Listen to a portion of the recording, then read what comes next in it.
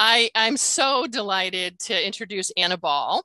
So Anna is the third generation CEO of the 117-year-old Ball Horticultural Company, which specializes in all aspects of horticulture, including breeding, biotechnology, production, and marketing of hybrid flower seeds and other floricultural crops.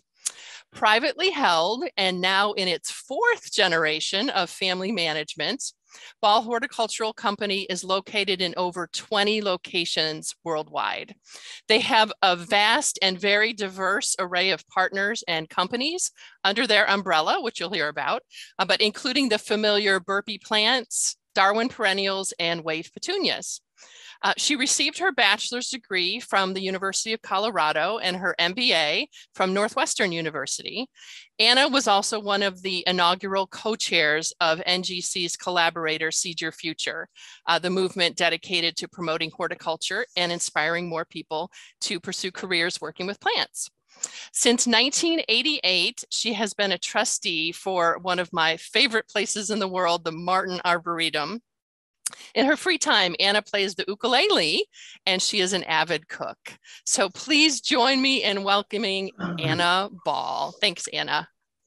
Thank you, Susan. That was very nice of you. And I've known Susan for many years now, and she's just terrific for our industry. So thank you. That was really nice.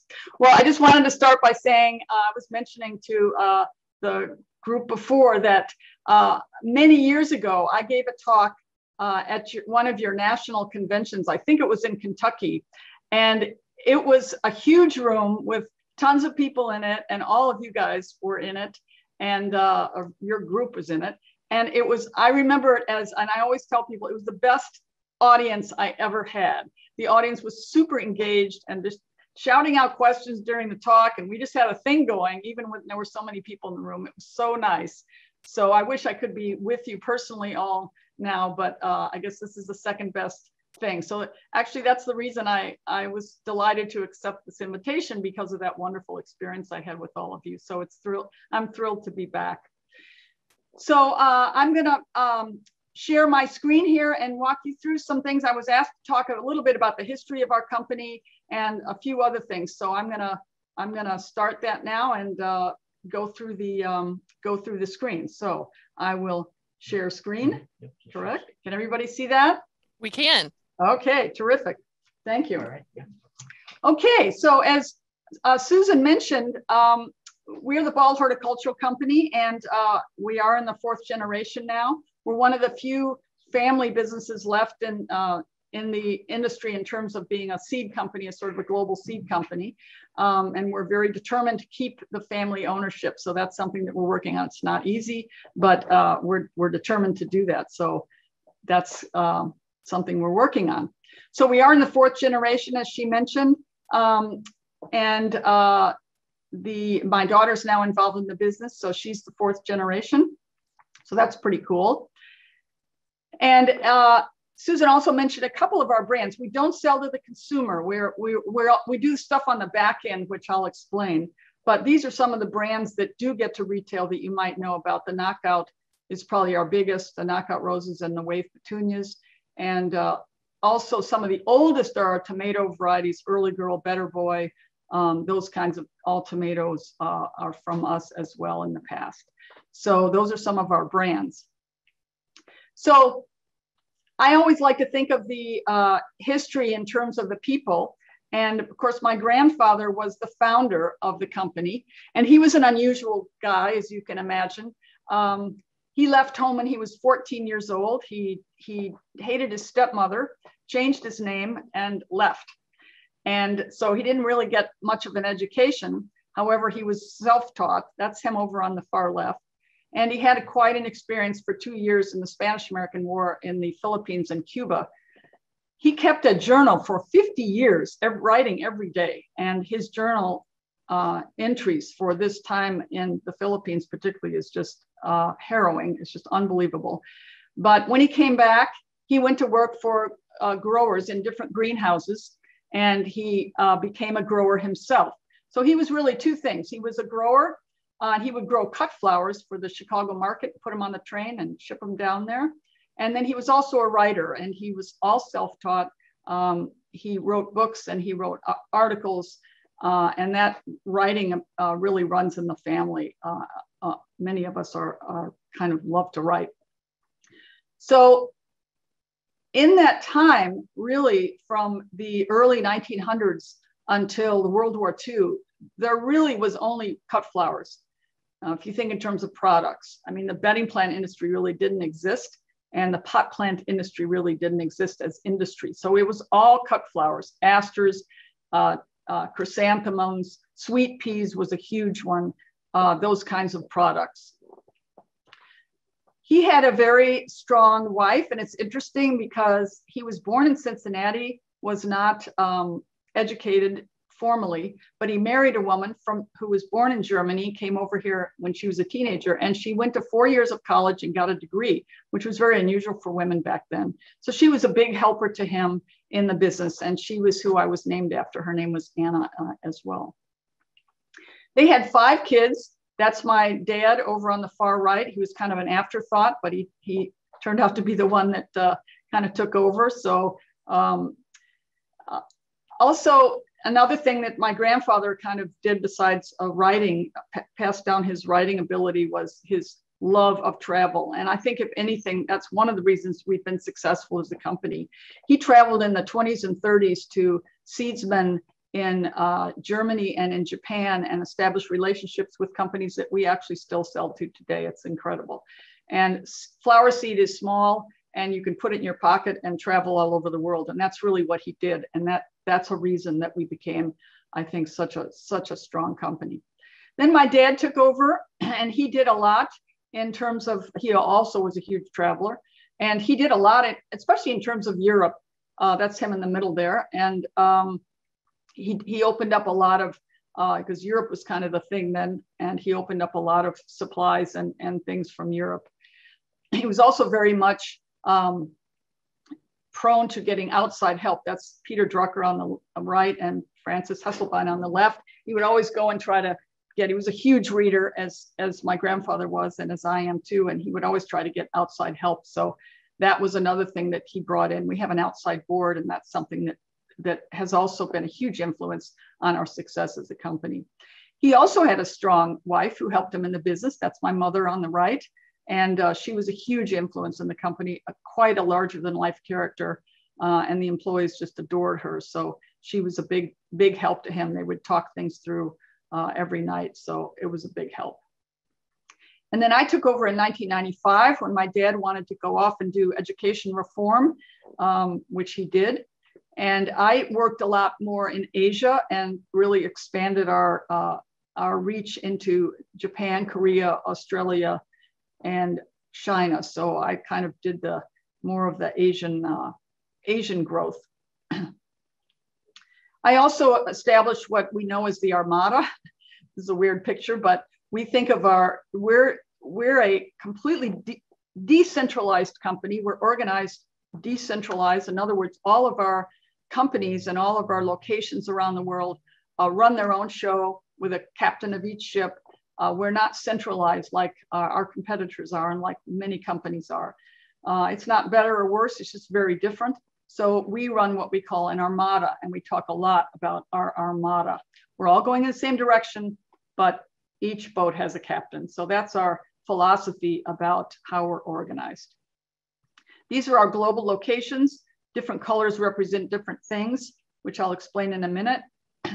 And each one of these has their own captain and their own ship. So sometimes people ask how we've been successful, and that's one of the things I was asked to touch on. And I always say we're successful mainly because of luck, hard work, and humility. Those are the 3 things I always think about. And when you think about luck, I think I always think of something which when I learned it, I was aghast, but maybe you guys know it. But when I was born, the 2/3 of the world population, 2/3 of everybody in the world was hungry. They were in extreme poverty. Today, that number is less than 9%. And that to me is astounding. And that to me is one of the reasons that we have been able to grow as a company. Because if you're hungry, you don't buy flowers, right? But because of the economic growth in the world and the plummeting poverty rate, we have been able to grow as a company. Because when a country, I always said, when a country gets their first McDonald's, then we can go in and start the flower industry, which is kind of what we've done. And so when people have education and they're not hungry anymore, they can get an education, they can start thinking about how to better their lives, and they can get, and flowers are a big part of that. Not only personal flowers, but flowers that countries plant in their cities to help the cities. So that's part of the luck. This is a supply chain that kind of shows how the industry works, right? We start out on the top there with breeding, and then when we or other companies come up with new varieties, when we breed new varieties, we have to figure out how to produce them. That's the seed and cutting production, and then we distribute those seeds and cuttings in the U.S. to plant producers, and then distribute them to the finished plant production, who sells it to the retailer, who sells it to the consumer. So this is a supply chain. This is how you get your product. If you go buy your flowers in the springtime, this is how you get it. And what we do is everything in the red there. So we don't grow the finished product, and we don't sell directly to the retailer or to the consumer. So we're behind the scenes in everything, so to speak. So what I thought I'd do is run through very quickly the journey of one plant. And that kind of shows you how not only us, but the industry comes up with new material. Many of you may remember I think it was 12 years ago or so, when Impatiens died. I'm sure many of you remember that.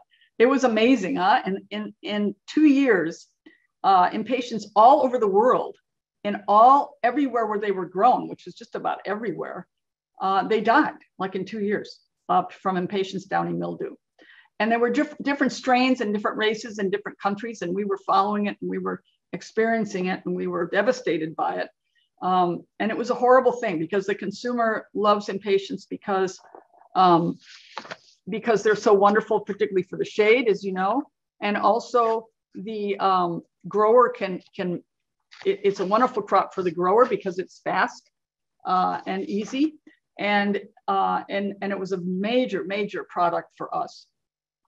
So we had to come up with something that that was resistant to this, right? Or we'll just lose Impatiens forever.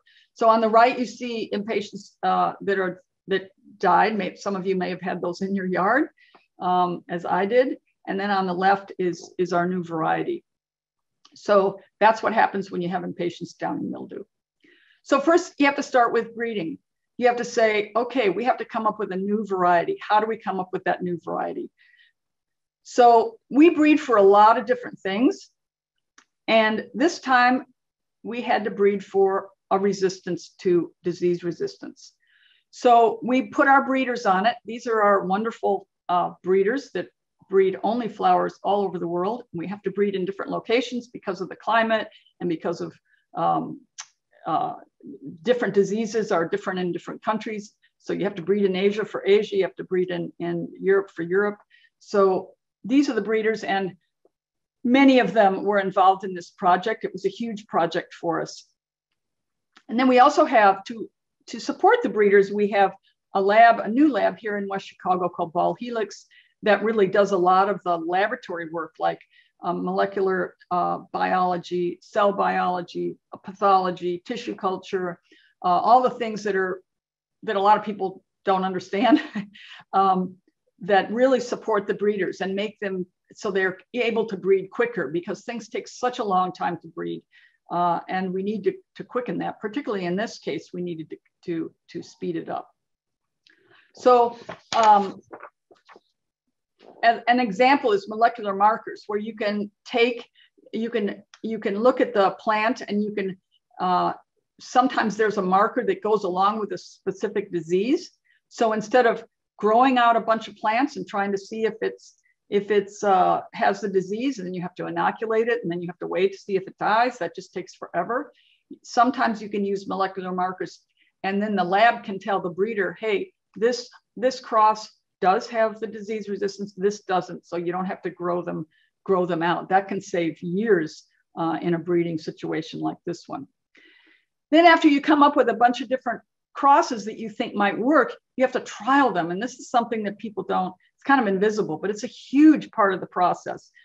This was taken almost 100 years ago here. And it struck me because pretty much today, it looks exactly the same for breeder trials, right? You just grow out these things in a row and you look at them and you evaluate them. You have to do this all over the world in all different climates, and you have to do it for several years, because you have to see how it's going to do in different conditions, different types of summers, different types of winters, whatever the crop is. So trialing is something that's very expensive, takes a long time, and is a big part of the introduction process. Then you come up with a few varieties. You think, okay, these might work. These are resistant. They've lasted a few years in the trials. They look good in all different countries, but maybe you can't produce any seed or cuttings of it. So just because it's a great variety doesn't mean it'll get to market, because a lot of times great varieties just don't want to produce seed for some reason. And so we have to trial it and do seed production trials. We produce seed and in many different locations in 9 different countries, all in the greenhouse.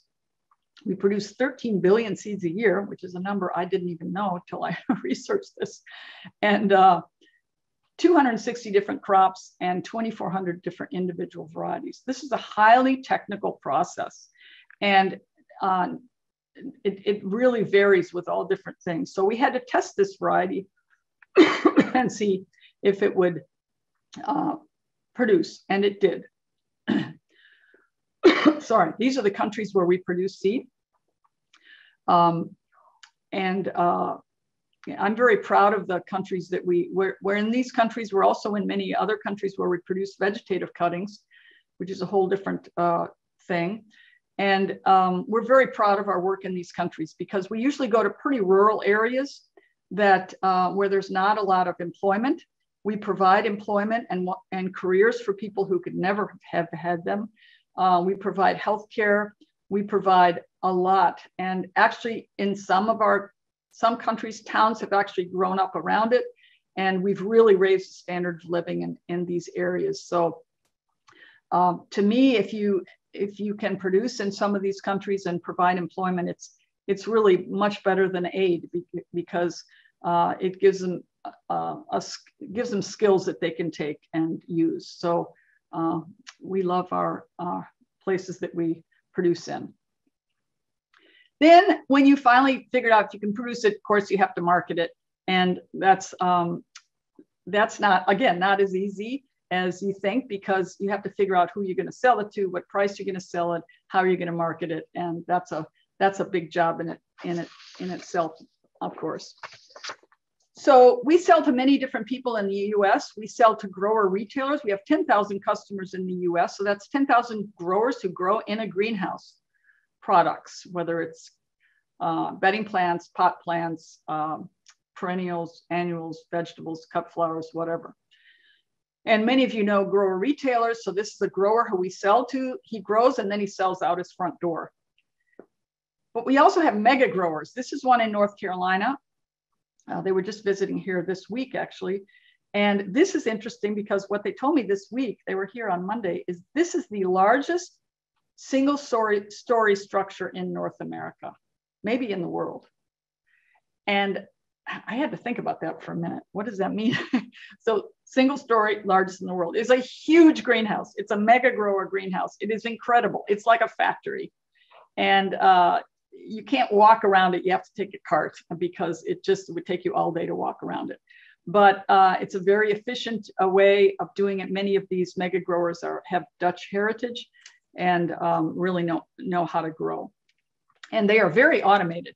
And if any of you ever get a chance to visit some of these guys, I mean, this is a machine. I think this company, Metrolina, has maybe 20 or 30 of these machines just going like 24 hours a day, picking up these cuttings. and then planting them in soil. And if I were more efficient with technology, I would show you a video, but I'm always scared of videos. So you'll have to use your imagination on that. And then they sell to garden centers. Home Depot, Lowe's, and Walmart are the big three. And they control, mass marketers, we think, control maybe 60% of the bedding plant market, at least in the United States. So they're quite powerful. We work directly with them, even though we don't sell to them. So that's kind of the story of Beacon. This is some of the people who worked on that, and it's doing very well out in the market.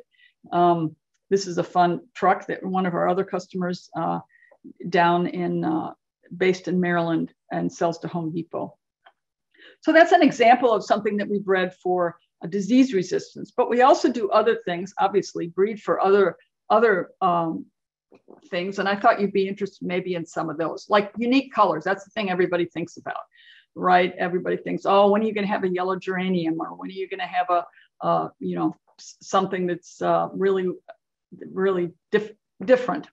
And these are some examples of the red begonia, or the Jurassic begonia in the upper left. It's kind of this really cool, I love that product. It was bred by this guy that we work with out in Oregon. The upper right is the Canova Red Golden Flame, which this year in our gardens was my favorite variety, which our breeders were not real happy with because we did not breed it. It was bred by Taki in Japan, but that's okay. We sell the best varieties no matter who they come from. In the lower left is Bee's Knees, which we did breed, which is the first real yellow petunia. And then the Red Lark, which was, I believe, came out #1 with the poll that we did with the visitors to our gardens this summer. It's not really red, but it's as close as anybody's gotten. So colors are something that we breed for, which is very visible. We also breed a lot for habit. Okay, you guys know all about the habit of different plants. This is a huge thing. So in the upper left is one of the first, or I think it's the first hanging basket type of pepper. So you can actually grow this like on your balcony in a hanging basket, and it goes down and has a hanging basket form. On the upper right is a new begonia that's mainly for the metropolitan areas like downtown Chicago type of places that use begonias a lot. And this has a real hanging basket. I've got this in my yard this year. It's really cool looking. And then in the lower left is just another type of shape, right? Upright emerald towers. I think people who grow, especially in commercial settings, would use that. And then the kitchen minis on the lower right is an example of a very dwarf, with a very dwarf habit that you can grow in your kitchen, a little tomato there. And then production. We also have to think a lot about the grower, because even though it might be a wonderful product that does a great job for you in the greenhouse, I mean, in your yard, it might not be able to be produced efficiently in a greenhouse. So we have to think both of the consumer and the grower, which is always a big tension, right? But it has to do well for both, otherwise you'll never see it.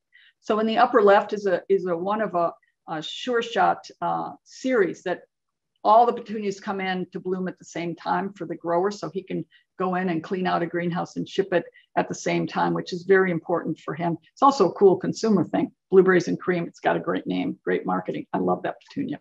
In the upper right is one of the first echinacea from seed. Usually it's from tissue culture. Growers like to work with seeds, so that's a grower trait. In the lower left, that's a grower trait that comes in, it comes in more uniform, the Primavera. And in the lower right is the earliest Rudbeckia to bloom for a grower of any, and that's the Gold Blitz. So those are more sort of what we do, again, behind the scenes for the grower, so he can produce it easily and efficiently. So a couple of trends in the industry. We've got a whole like 20 different trends in the industry, but I picked out 2 or 3 that I thought were more ones that you might be interested in. And these are some that maybe apply more to the consumer. And one of them is just plants with personality, which has been something that we've been talking about for a long time. People don't want little soldiers anymore in their yards. They want plants with personality. And by the way, this picture of this guy. I've always wanted, I don't know where this came from. I've had it forever with that huge fiddly fig with this interesting looking guy. It looks like it might be Italy or something. I've always wanted to track him down. I think he would be really cool. But anyway, that's a plant with definite personality. This is from my yard. About 10 years ago, I had a Brugmansia in my yard and it bloomed like crazy, and then it would go out of bloom and then it would come back again. And I've never been able to find one since that does the same thing. But talk about personality. That's just like super cool. I mean, I just still dream about that Brugmansia. These are some lupins, believe it or not, at Home Depot. And that's, I mean, I'm sure those sold out in like 5 seconds. The problem with these plants with personalities, they're not easy for growers to grow. And you see those carts in the back. Everything for the grower is how many will fit on a cart. And these lupins, obviously, they couldn't get many on a cart. So that really affects their financial, their finances when they can't get many on a cart. So the plants with personality is a great consumer wish, but it doesn't, the grower doesn't want plants with personality in the sense of they're not good for shipping and all that kind of stuff. This is one of our customers in Missouri. I love that, Mom. They do this every year. And then you all heard about plant parents, of course. And the interesting thing about this trend is it really went crazy during COVID. The whole idea of houseplants went crazy during COVID. Of course, it was in the 70s, and now it came back in COVID, which is good. And I would really love to know if any of you want to tell me in the chat or whatever if you think this trend is going to stay. So far, it stayed, but we had 20 million new gardeners come during COVID. 20 million in the U.S. alone, and the whole industry is asking ourselves, how many of those are going to stick around now that things are back to normal? Are they going to forget their plants and just go do other things, or are they going to stick with their plants? So that's something that I would love to hear from you on. This is the Sill in New York. Maybe some of you have been there. It kind of is where the whole thing started, for sure. And this is one of those influencers. What's his name? Hilton Carter, I think. Many plant influencers. I mean, this is so cool for our industry, this kind of stuff. It's just great. So let me know if you think it's going to stay or not. And then the really big trend that we've been talking about for years, but again, it took a virus for the world to figure this out, which is super frustrating because we've been talking about it for so long. And the first time I sort of thought of this was a long time ago, 10 or 15 years ago, when a friend of mine who not in the industry came through when she was visiting. We had a new variety that I wanted her to see that was so pretty. And it was a New Guinea impatiens. And I went to the greenhouse and I said, look, Julie, look at this beautiful plant. Is that the prettiest color you've ever seen? And I was just like going on and on about how pretty it was. And she said to me, yeah, that's really pretty. But what else does it do? She actually said that. She said, what else does it do? And I was speechless, and I'm never speechless. I just couldn't believe it. What do you mean, what else does it do? I couldn't even figure out what kind of question that was. But what she was really, it was a premonition, because what she was really talking about is what else do plants do? And of course, now we know plants do so many other things, but at that time we weren't thinking about it. We were just thinking it was pretty. And I still think it's wonderful if a plant is just pretty, right? It can just be pretty. It doesn't have to do anything else. But of course, they do everything else. And we know all about them now. This is from Charlie Hall from Texas A&M. You don't have to read it, but it just shows you that the power of plants to really affect quality of life is well documented. And these are research studies that show that plants do increase property values. Plants do increase mental and physical well-being, which are the two things that really came out in COVID, right? Everybody was talking about that. And so it's wonderful what happened during COVID, even though COVID wasn't that wonderful, but what happened to our industry. The whole industry was up 30% in 2020, by the way, 30%, 30, and 10% last year. And now everybody's saying, what's going to happen this year? And that's what we don't know. And I would love to hear from you. But of course, plant blindness persists, which we all know about plant blindness. So what else does it do? Shoppers spend more when their plants around. Rental rates are higher. Occupancy rates are higher. This is all documented. It's good stuff. Office plants decrease sick time by 14%, and you get out a day earlier from a hospital stay if you have plants in your room. This is unbelievable stuff, right? And we have to keep talking about this in the industry. I mean, I'm preaching to the choir here, but it's each of us talk about it. And of course, as Susan mentioned, I'm very involved with our arboretum, and trees are like the super plants. Trees are just unbelievable what they do. So one thing a couple more things I wanted to mention, and then we can go into the Q&A, is one problem we have in the industry, and we found this out also when we were starting we did a lot of focus groups in Seed Your Future, and of course, this is something that we know. Our terminology really turns people off, a lot of people off. And we don't want to admit that because we just don't want to admit that because we like our terminology, right? And even the word horticulture is, according to young people, weird. And we did a lot of focus groups with Seed Your Future, and we found out that virtually no teenager knows what horticulture means. And if their parents know what it means, all they know is, I don't want my kid to do that because it's just hot, and I don't want my kid to be in that career. All you do is just water plants and not make any money, kind of thing. So people don't really understand horticulture at all. And the other thing is, I think this is an issue. It's kind of hard to say. It actually is kind of hard to say. So I think that's a problem. We have yet to come up with a different or better word. Not that we have to, but maybe something to think about. And as somebody told me, millennials don't come into the garden center looking for Hemerocallis fulva. They come into the garden center looking for something orange that they don't have to replant every year.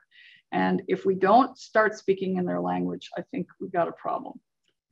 My board has been telling me this for a long time because they're not from the industry. And they say, every time I go into a garden center, I get totally confused.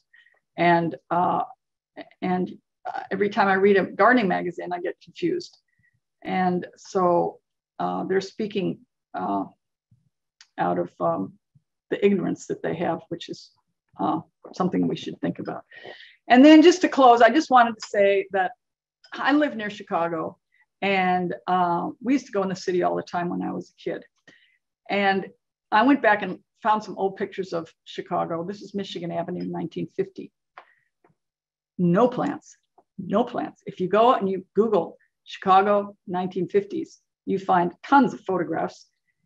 Occasionally there'll be a tree, probably not a very nice tree, but just a tree that happened to grow in spite of everything, but there are no plants.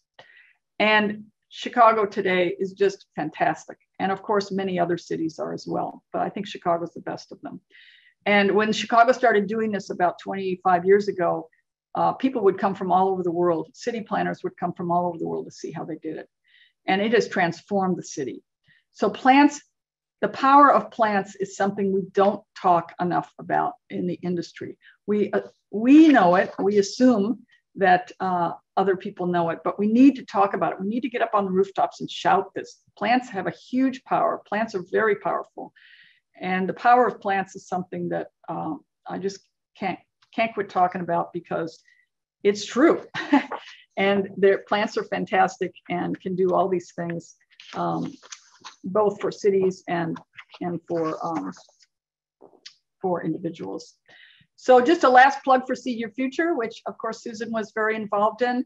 We're really, we've got our Green Career Week next week. Please, if you haven't, go on the website, seedyourfuture.org, and check it out. We're trying to get more people to get involved with as a career in horticulture, because there's so many different careers and we're looking for people. Oh, we certainly are.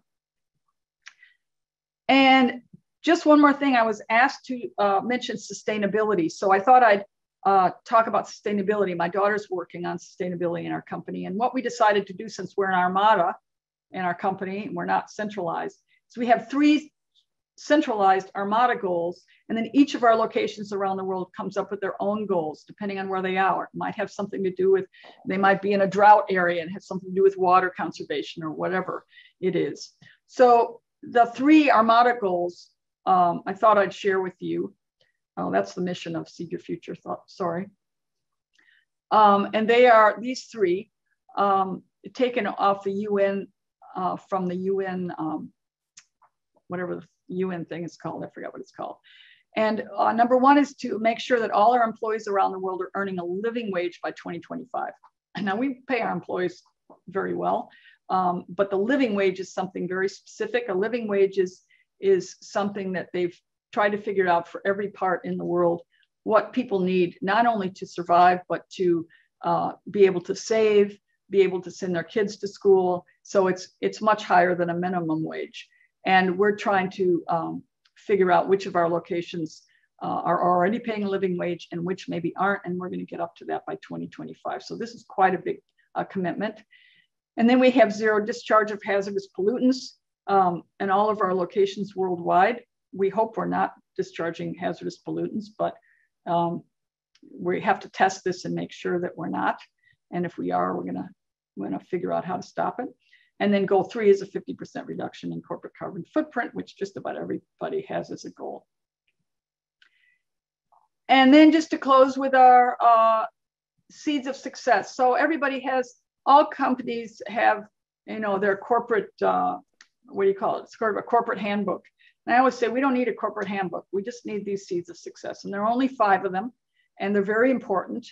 And the most important for our employees is the first one, which is never sacrifice the long term for the short term. Because we are a family company and because we don't care what the stock market thinks of us, because we're not in the stock market, we can think long term. We can do things that maybe are tougher short term, but are better for the long term, because long term is going to be around a lot longer than the short term, right? And so that's a very important thing that we follow. And then the other one that's maybe a little interesting is run to the hard stuff, which is something that we've always done as a company. We always try to do the things that nobody else can do, that really need to be done and that are hard to do. And I think those 2 things go together, because sometimes you need a long time to do the hard stuff. So we try to do the hard stuff. So that's my talk. I went through that super fast, I think. Seems like anyway, sorry. And I would love to hear from you, not only just on the chat or whatever, but also there's my email if you want to email me. And of course, we would love to have you here at the Gardens at Fall.